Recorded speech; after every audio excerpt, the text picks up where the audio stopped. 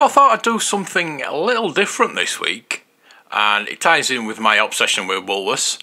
I was sent a BBC article about how Woolworths could return to British high streets, so let's get into it.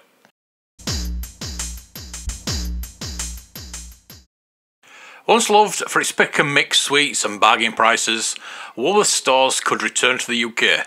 In 2009, when its British shops closed after the financial crisis, the brand in Germany, which is known as Woolworth, was saved by H.H. Holding. Current H.H. Holding staff chief Roman Heine says the UK is on his bucket list of destinations he seeks to expand internationally. It comes as Wilko will fill the gap left by Woolworths collapsed in 2023. Mr. Heine, who has worked in executive positions at both Aldi and Lidl, has been Woolworths chief executive since 2020. He told Trade magazine, Retail Week, that despite the challenges of cost of living crisis, he had the opportunity to make Woolworths great again.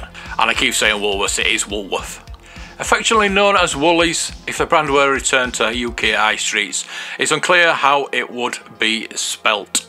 Woolworth Germany told the BBC, the brand name Woolworth, without the S, is owned by us throughout Europe.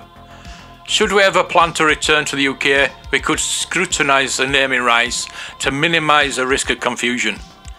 A transfer of rights could help if necessary.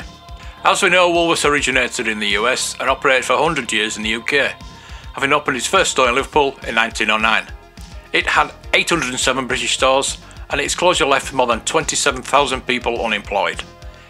It suffered from the economic downturn in 2008-2009 and from cheaper competitors eating into its market share.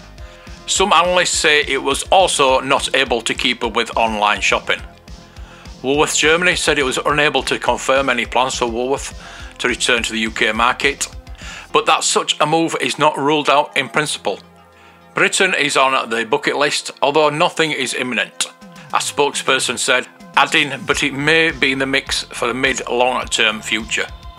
Its offerings, however, have changed since it was last seen on the high street. Previously, it was known for a variety of items including children's clothing brand Ladybird, CDs and confectionery.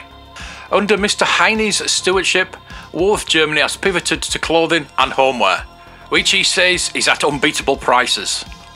He told Retail Week that 6,000 of the 10,000 products that Woolworths sells are priced at €3, £2.57 or below.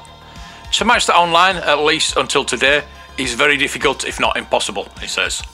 But a re-entry would not be without its challenges. Distribution in supply chains because of the attacks of the Houthi rebels in one of the world's biggest trading routes in the Red Sea, plus post-pandemic turmoil, with the two issues Mr. Heine cited as standing in the way of an immediate British revival of the brand.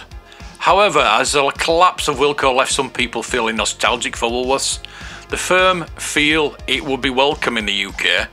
I do not know of any brands where the recognition will be as high as it is in Britain, without having any stores. Woolworth has more than 600 shops, with the majority in Germany, but some in Austria and Poland.